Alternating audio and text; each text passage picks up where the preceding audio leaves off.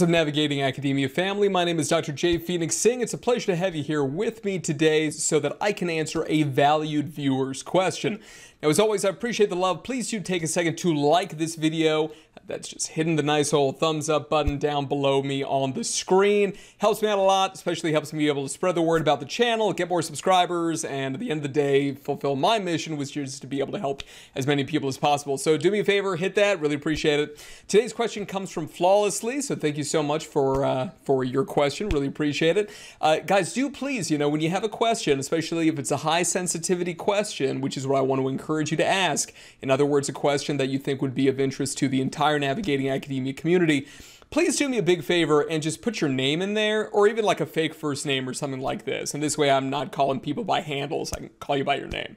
Okay, so here's the question from Flawlessly. So Flawlessly says, I'm an undergraduate at the University of Ottawa in Ontario. I'm studying psychology, but I have no clue what I want to specialize in at the moment. That's okay. Still debating between clinical neuropsych and industrial psych. And guys, always remember that it doesn't matter kind of the specific subfield that you're in, you can get into all sorts of different types of research in these things. Keep in mind that of those three, clinical is always the most flexible, but it's also the most difficult to get into because of that. So, Flawlessly says that she came across our channel by searching for the difference between PhD and PsyD programs. There's so much info out there, right?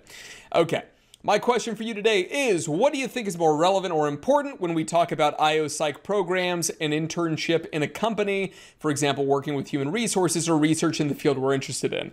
Okay, so this is basically two sides of the same coin. When you're applying to be able to get into a program, you always want to have whatever the equivalent of practical experience is. Could be clinical experience like working in a school if you want to work with kiddos, or it could be something like working in, so like what I did, for instance. So my clinical experience was working in a prison in Connecticut, and then also working at an obsessive compulsive disorder institute for severe and refractory OCD clients up in the Boston area. And for me, I was trying to decide whether I wanted to work with kids or whether I wanted to work with adults. And I ended up wanting to work with kiddos, and so because of that, that became kind of more relevant, but those were kind of my clinical experiences.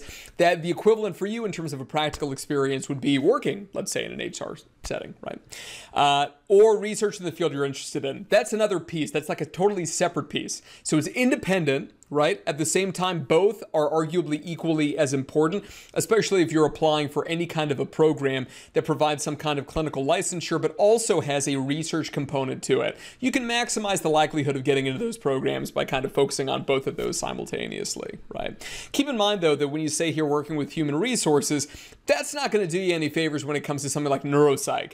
But of course, there are IO programs that have neuropsych elements to them, even though it's obviously much more rare than, different, let's say, more kind of social psych related elements or social psych related labs within industrial organizational programs.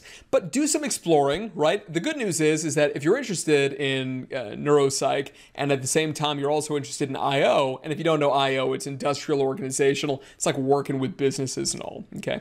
Usually in some sort of consultation capacity.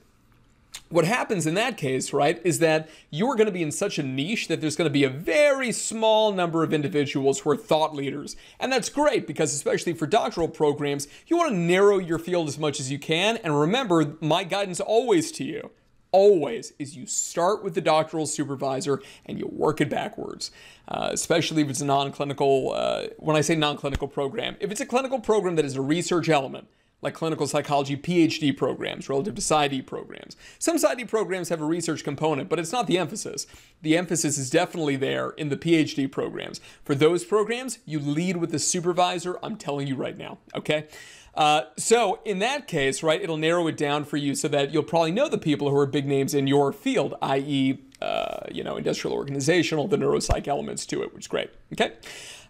So those two different things, it's not either or. You should do both, right? And just find a way to be able to get that done. I know that it takes a lot of time. Please understand that I know. Finally, also, is there really a difference between HR and IO psychology? I have never frickin' heard of HR psychology in my life.